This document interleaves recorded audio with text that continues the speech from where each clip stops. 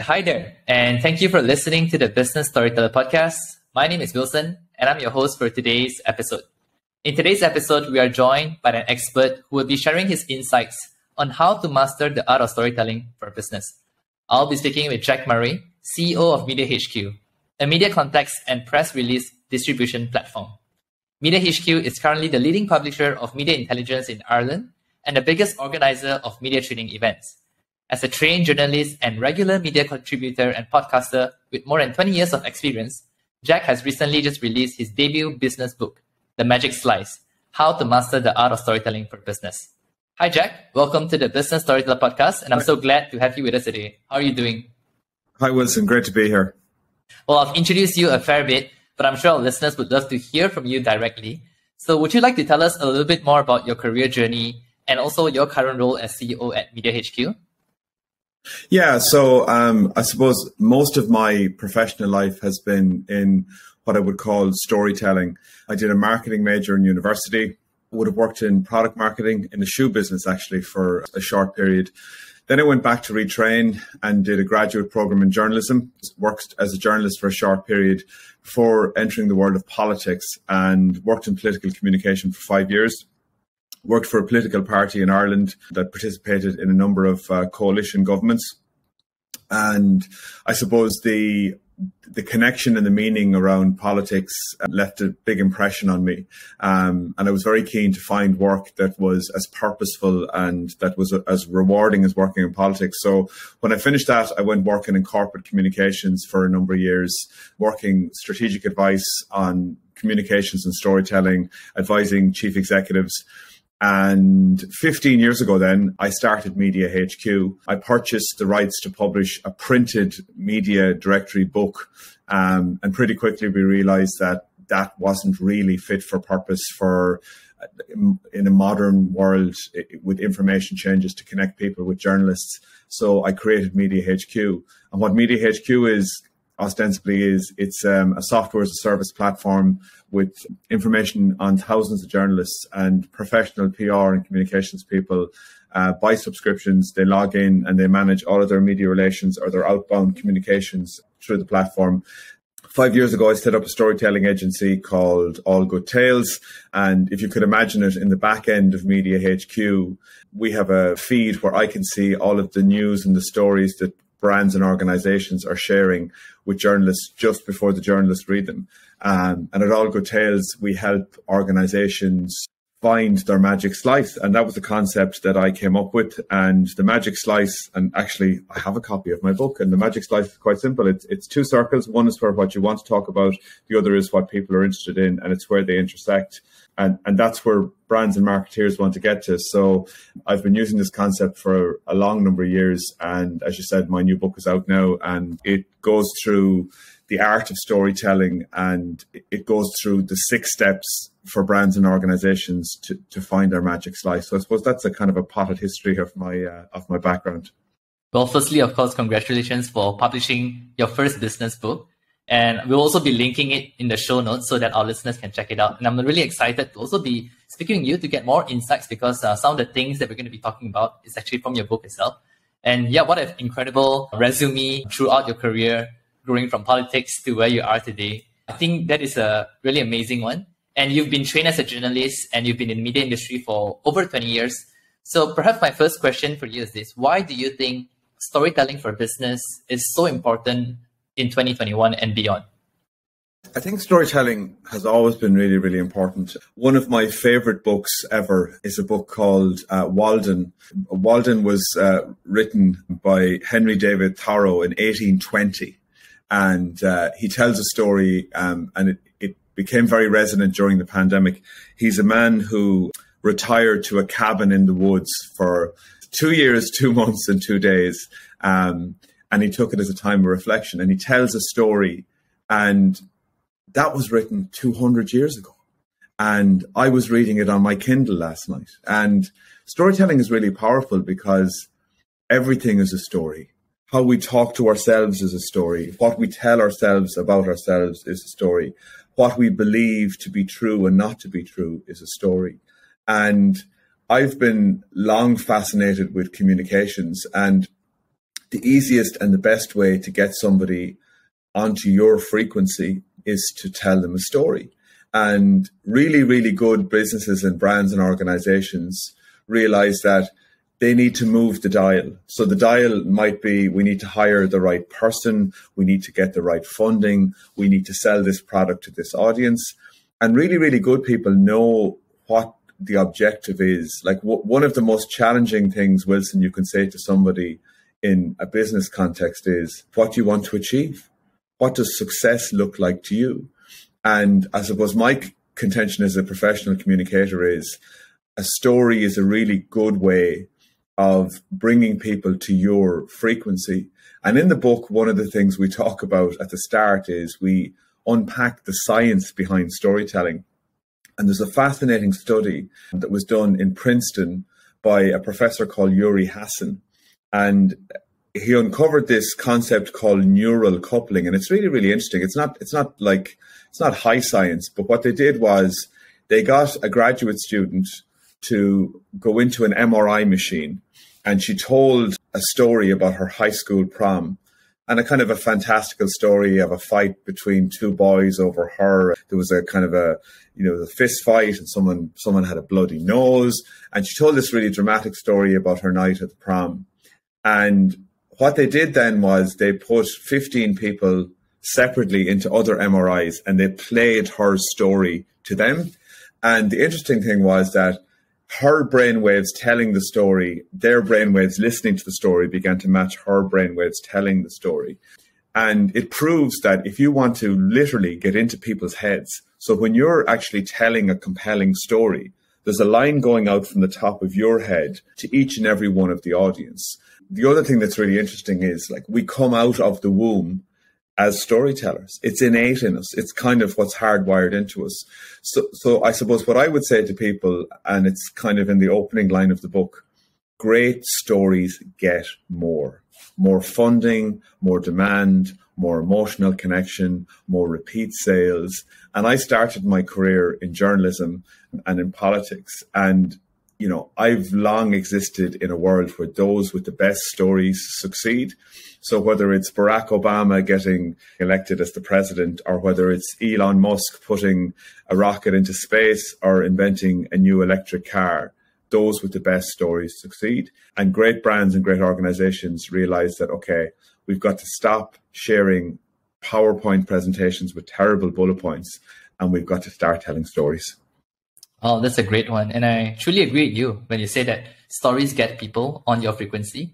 And I like how you ended it by saying that it's not about like those boring PowerPoints as well. It's about telling great visual stories. And similarly on Piktochart as well, when we first started off as a software, we were all about visual communication.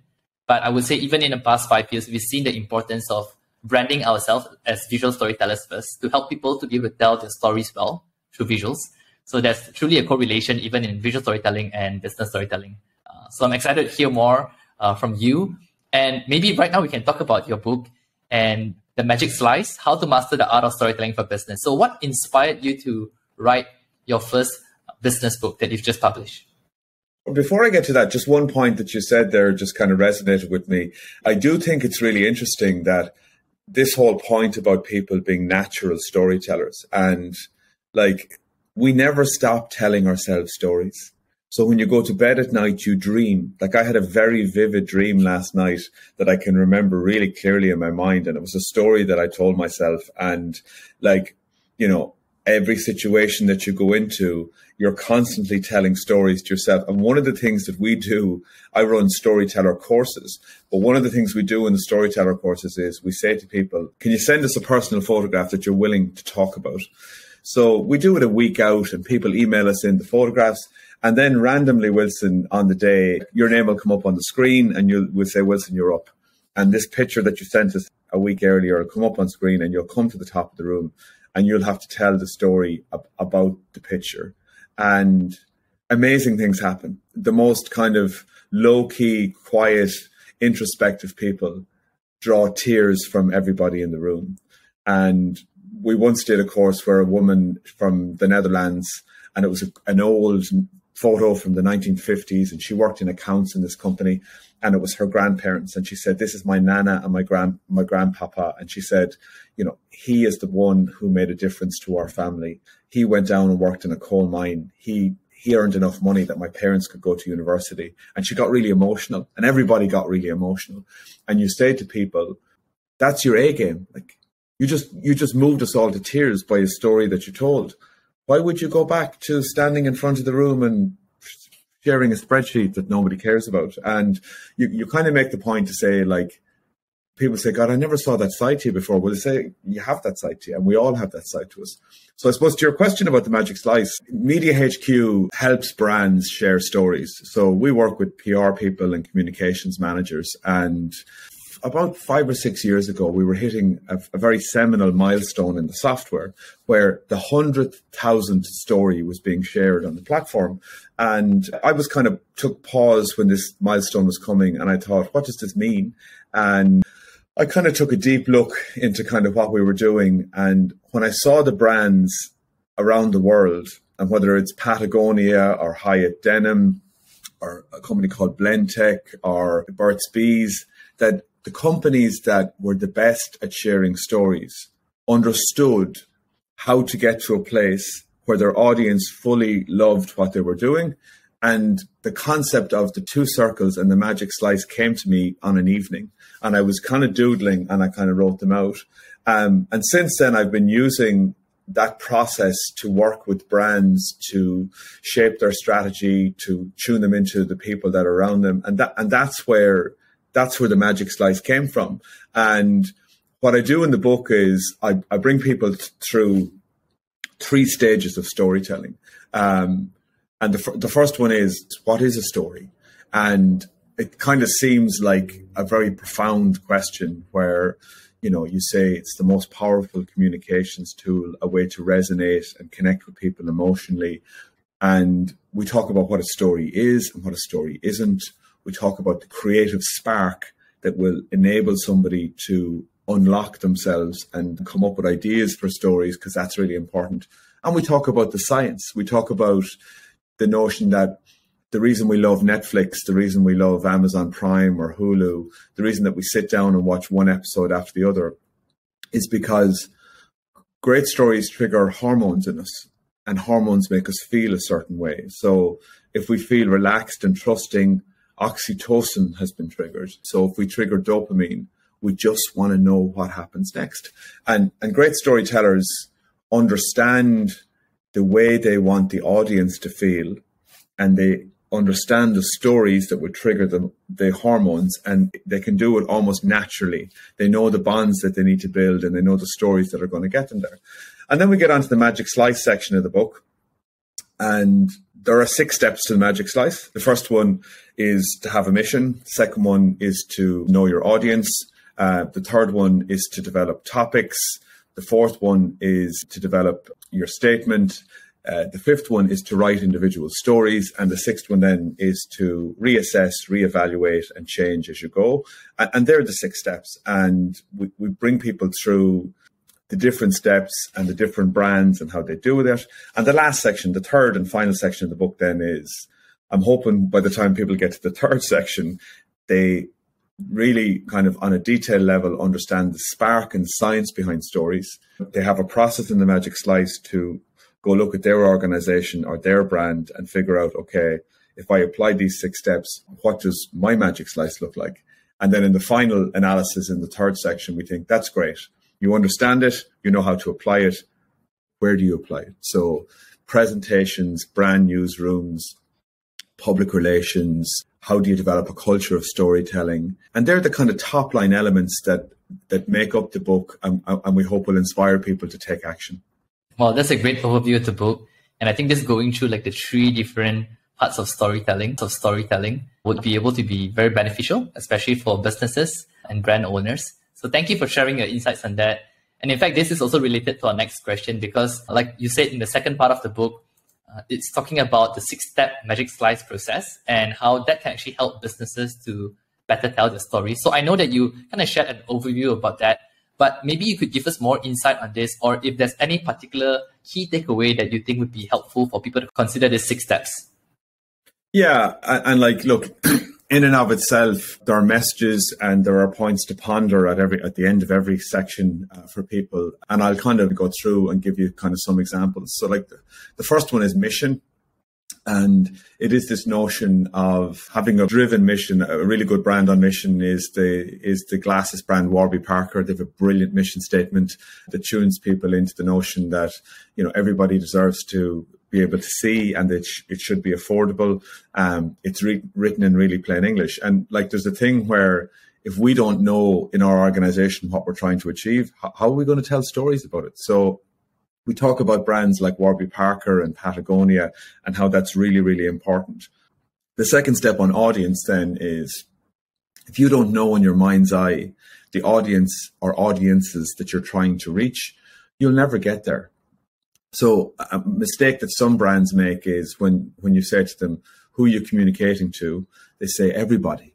So I was helping a brand last week. It's a guy who's a friend of mine, and he runs an auction site for antiques and kind of movie props and stuff like that. And I said, who's your audience? And he said, I want to get the story out to as many people as possible. I said, that's not what I asked you. I said, who are your audience? And he said, women who are redecorating their homes, or men who have a space like a man cave who want something curious for it. I said, that's okay. I said, now I know who we're talking to. And I said, I will tune into those people when I tell the story. I tell the story in the book of the first company I worked in was a shoe company.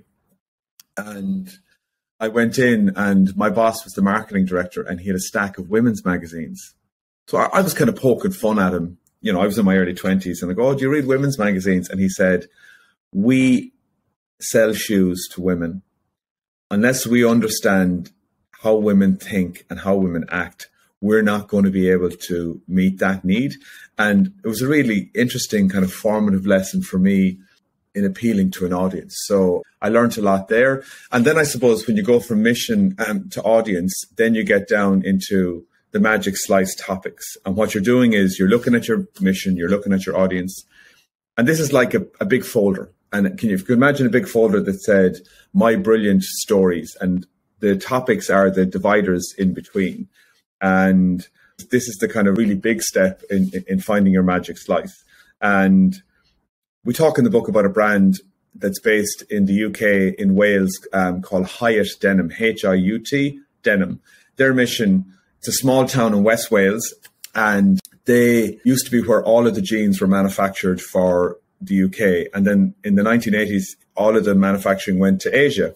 And this couple, David and Claire Hyatt, went there, and they wanted to start a business, and they looked around and they saw loads of people unemployed who had huge knowledge and skill in denim. So their mission was to get their town back making jeans again. And they've created this great story so that the day they launched, they had 9 months of orders on the first day that they launched. And their magic slice, they talk about things like makers, creativity, sustainability, continuous improvement, community, and the old ways. So they're their categories. And underneath those categories, then they write stories. The next step then is, you know your mission, you know your audience, you know your categories. Write it up in a paragraph that completely encapsulates your magic slice statement. And then you go and you write individual stories. So, sometimes when people say, we need a story, or we need a video, or we need a Facebook post, they don't anchor it anywhere. They don't anchor it in any of those things. And then the final step then is, once you've done that, nothing is static in life, and you might tweak your mission, you might tweak your audiences, and as you tweak, you will change and develop your magic slice. And that's how the process works. Wow, this is very informative. And I think just hearing the teaser about the magic slice would have been very attractive even for our listeners to go and check out more about it. So I'm sure that would be really helpful for their businesses. Now, in relation to that, you've talked about the 6-step magic slice process and also how you have seen storytelling over your career. So in relation to this aspect of storytelling, how has storytelling benefited MediaHQ itself as a business? Well, I think anywhere that it benefited it massively, in that anywhere you have a brand where creativity is really important. And I've never been blessed with massive marketing budgets wherever I've been. So I've tapped into my ability to tell stories. We would use social media a lot. We would use newsletters. We would use blogs. I've developed a skill in delivering keynotes at conferences and doing it in an engaging, humorous way, driven by stories. So that's where I would practice it on a daily basis. We would have a culture of storytelling within the organization. So one of the examples I give in the book is about Amazon running their meetings with 4-page memos. We run our meetings that way as well. So we encourage critical thinking through story. So rather than people standing up at a meeting and reading out bullet points or doing it kind of on a Zoom call, we encourage people to develop narrative memos and to, have them understood and read before a meeting so that they can debate it kind of at a higher level.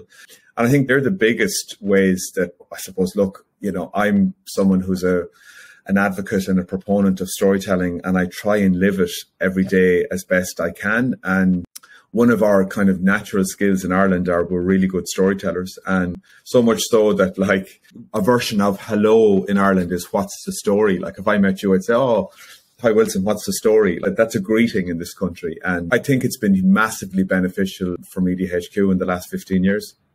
That's an amazing story that you just tell. And I like how you said it's not just only like advocating for storytelling, but actually living it out as well. And you implementing that even within your company. And I love the story of the addition of the culture, something new that I learned about Ireland. What's the story? Well, that's nice. And of course, we talk about the benefits of storytelling for businesses, but we also know there are certain challenges or setbacks, especially for storytellers, some of the challenges that they might be facing. So maybe you could share with us, based on your experience, what do you think are some of the challenges that storytellers can expect to get when they're trying to tell a good story for their business or brands? The biggest challenge, I think, is consistency. I think I've done a lot of work over the last 12 years with brands, and the biggest problem I see with people on storytelling and communications are they don't do enough of it.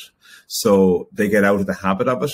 And it's very stark sometimes when you meet someone who's the communications director or, the PR director of a brand, and they're not communicating with anybody. So my formative career was in politics, as I mentioned, and in journalism. And when you're in politics, you're communicating all the time. So, Malcolm Gladwell talks about that concept of the 10,000 hours. Like for 5 years, I was working in a political press office, and we were sending out an awful lot of press releases and information every day. So that was really crucial. And I think that's the biggest one. I also think creatively, there's an issue. So I think creativity is an issue as well, where people don't invest enough time. Good ideas or great ideas get the attention they deserve, which you need to put time and effort into creativity. So I think that's all really important. So I would say effort, I would say creativity are the two biggest things. And that if you have a creative spark and you stay at it, you will get results. And I suppose the other thing, and I talk about this in the book, is that one of the greatest impediments to doing new things is fear. And in corporate environments, people are afraid of failing, and you have to embrace kind of the world and be ready to fail, because nothing good happens when people are very risk averse, and you have to be willing to take a risk. So moving on to the next question, thank you for sharing your insights on the challenges that people can expect to face. So if you're speaking right now with a new business owner, someone who's just trying to get into storytelling, what would be your top 3 communication tips for them to do storytelling successfully? Well, the first would be to buy my book. Yes. The second tip, go and revisit the mission of your organization and make sure that everybody understands it. And the third then would be find your magic slice and find simple ways to implement it. So whether it's how you communicate within the organization, and, is it a blog post? Is it on social media? But to follow the steps of the magic slice is, tune into your mission, figure out who you're going to talk to, and then start something. There's a great phrase in America, start small, but for God's sake, start. So start, but tune it into the core of what you're trying to achieve, and who your audiences are. And once you revisit your mission and your audiences, start a small initiative and see how it works. It doesn't have to be huge. It doesn't have to be a big budget. There's loads of great examples in the book of small ideas that people did. My favorite one is an Icelandic airline called Air Iceland Connects. They wanted in-flight entertainment and they had no money. So they produced a beautiful journal for the back of the seats. The people hand wrote out their experiences of a holiday, and they became these amazing social media moments, and people took photographs of them and shared them. It cost a couple of $1,000. So it doesn't have to be a huge idea. Yeah, those are really great tips. And again, to our listeners, the first tip I think is the most important one, which is to get Jack's book, and then you will find more about the magic slice. So yeah, that leads us to our last question. And I'm sure that you've been exposed to many businesses that have done storytelling successfully. And this is usually a tricky question, but maybe you can share some of your favorite examples of businesses that are excelling in storytelling. Yeah, and look, there's loads of them in the book, and I've mentioned loads of them since I came on here.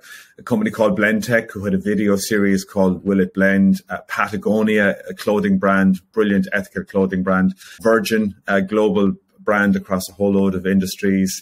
Spanx, the clothing brand, brilliant. I mentioned Hyatt Denim. I mentioned Burt's Bees.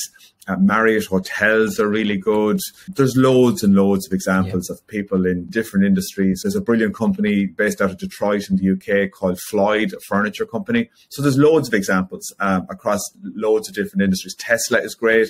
SpaceX are great. But there's small brands, like there's bakeries, there's cosmetic companies, there's people in the apparel industry. All you need is a spark and the willingness to get stuff published and out there. It's all about connection. So like the story on a shelf is no good. You need to get it out there. And a bit like, look, we're talking today. I'm connecting with your audience. You need to get out there and make that connection, because that's what brings the story alive, and that's what gets people to act. Yeah, that's so true. And I'm sure based on all the examples that you shared, you can be assured that there's so many inspiration out there that you can look to when it comes to telling great stories. So thank you so much, Jack, for being on our podcast and sharing so many valuable and helpful insights with us. I truly trust that our listeners have enjoyed this episode. And I personally also enjoy hearing from you as an expert in the area of business storytelling. Now, as a wrap up to this episode, I'd love to ask you some fun questions. And these are questions related to storytelling so that our listeners can learn what inspires you as a person. So are you ready for this? So my first question for you is what is your favorite movie of all time that tells the best story that you think there is? Instinctively, I would say Goodfellas by Martin Scorsese. Brilliant gangster movie. Yeah, loved it. And the second one is, of course, what is your favorite book that tells a great story? My favorite book that tells a great story, it's a book called Small is Beautiful by a writer called E.F. Schumacher. And the tagline is, Economics as if it mattered, I think is the tagline on it. But it's about economic change, and it's a book that was written in the 70s, and I really love it. Nice. Thanks for sharing those resources. And finally, this is not related to storytelling, but if you are not in the media industry today and doing what you're doing in MediaHQ, what do you envision yourself doing? Oh, what would I envisage myself doing? I love sport. I love psychology. Maybe I would have been a sports psychologist. Yeah, maybe a sports psychologist. I have done some work in communications around sports teams and really enjoyed it. And I love that notion of working for people for better performance. So a bit random, but yeah, maybe a sports psychologist. Nice. Oh, that was fun. And I trust that our listeners have also enjoyed knowing you a bit better and what inspires you. So before we conclude, for our listeners who'd like to be connected with you, how can they reach you or stay connected with you? Yeah, so they can connect with me on LinkedIn. I'm just Jack Murray's on LinkedIn. On Twitter, I'm Media Murray. They can always drop me an email. I'm just jack@mediahq.com. And my personal website, either on mediahq.com or my personal website is murraystory.com. To be sure to stay connected with Jack, we'll also be linking all of his profiles in the show notes. And of course, again, we'll also be linking the book. You can check it out, The Magic Slice. It's a pleasure to be speaking to you today. And that's all for today's episode. And until the next one.